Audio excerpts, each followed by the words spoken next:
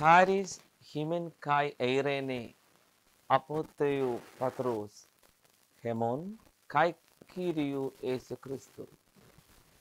Grace to you and peace from God our Father and the Lord Jesus Christ. 2 Corinthians 1:2.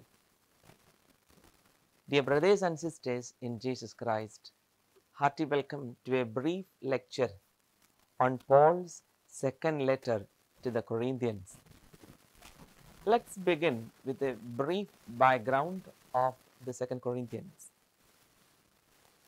During his second missionary journey, Paul visited Corinth between 50 to 52 AD.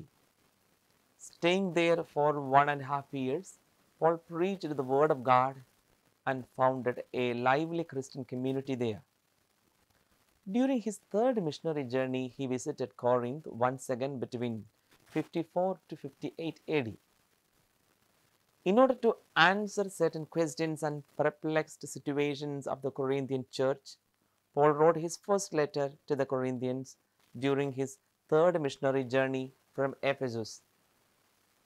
1 year after his first letter, Paul wrote again another major letter to the same community members on certain grounds. Of course, in addition to a couple of other letters. Now, a couple of words about the authorship of the letter and the addressees. There is no doubt about the authorship of this letter, and universally scholars consider it as proto-Pauline, that is, it is an authentic letter of Paul. Paul begins this letter by introducing himself as Paul, an apostle of Christ Jesus, by the will of God, and Timothy, our brother, to the church of God that is in Corinth, including all the saints throughout Achaia. Just as in the case of the first letter, here too Paul says that he is writing to the church of God, Ecclesia Theou in Corinth. Now a word about the date and place of the letter. Paul wrote the second letter to the Corinthians towards the end of the year 57 AD from Macedonia during his third missionary journey. What triggered Paul to write down another letter to the assembly at Corinth? Shortly after sending the first letter, some sort of crisis developed there in Corinth. Yes, since the writing of 1 Corinthians, Paul had to deal with a very serious crisis in the church of Corinth, in which his apostolic authority had been opposed, questioned, and by some scornfully denied. Receiving the news of the worsening situation in the Corinthian Christian community, Paul was forced to pay a brief and painful visit. He departed from there having promised them to pay a longer visit, which in fact never took place. Instead, Paul sent a representative to whom he delegated his authority. All that happened was that a second crisis developed. Paul's authority committed to this delegate had been flouted. Paul still did not pay the promised visit, but sent a sorrowful letter written with many tears, which does not survive today. However, this letter had produced the desired effect. Titus brought this good news from Corinth to Paul. Titus communicated that this sorrowful letter had its effect in the Corinthian community, and the community regretted over their behavior. At this stage, Paul wrote the second major letter to the Corinthians. Now a word about the structure of the letter. 1 to 11 is an epistolary introduction. 1:12 to 7:16, Paul deals with the crisis between Paul and the Corinthians.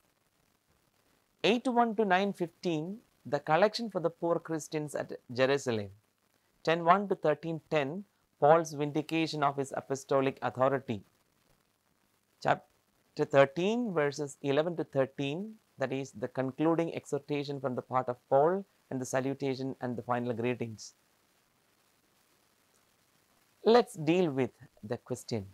What are the major contents of this second letter to the Corinthians? In the first part of the letter, 1:12 to 7:16, Paul deals with a couple of matters that are important to be addressed. Primarily in the first chapter, Paul responds to the accusations made by his opponents, although we do not know who exactly are the adversaries of Paul. Paul tells the Corinthians that he had acted with sincerity and according to his own conscience. His claim is that his conscience is clear in the way he has dealt with the Corinthians. He has conducted himself with godly holiness and sincerity. His motives have been pure. He has not acted in a self-centered way. In chapter 2, Paul talks about someone who has caused grief both to him and the whole congregation. Here Paul asks the Corinthian church to forgive the member whom it had punished for some serious offense. Paul wants them to take him back and integrate him into the community, exercising the ministry of reconciliation. The desired effect of punishment has come in the form of repentance of the offender, and now he should be forgiven. Paul's purpose behind this is not to allow Satan to exploit the situation against the church. In 2:14, 7:16, we come across Paul's defense of his apostolic authority.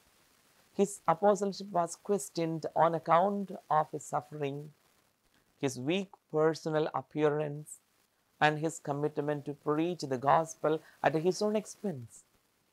His opponents took these as signs of his inferiority as an apostle.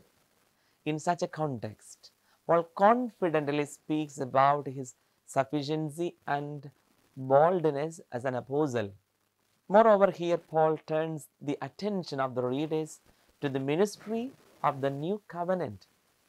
For Paul, the ministry of the new covenant surpasses the ministry of the old covenant. The ministry of the new covenant is a treasure in jars of clay. The ministry of the new covenant is a ministry of universal reconciliation.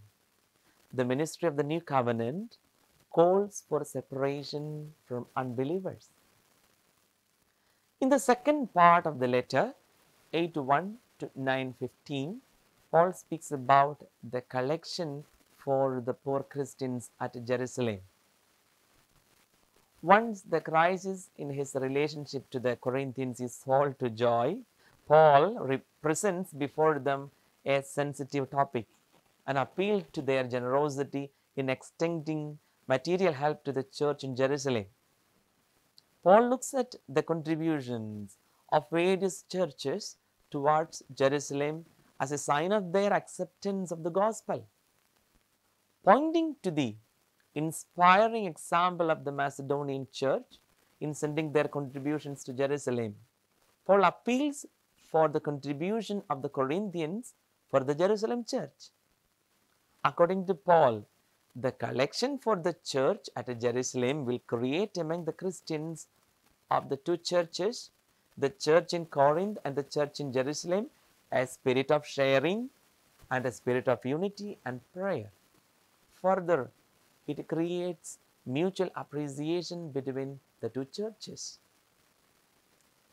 In the third part of this letter, 10:1 to 13:10, we see Paul's vindication of his apostolic authority.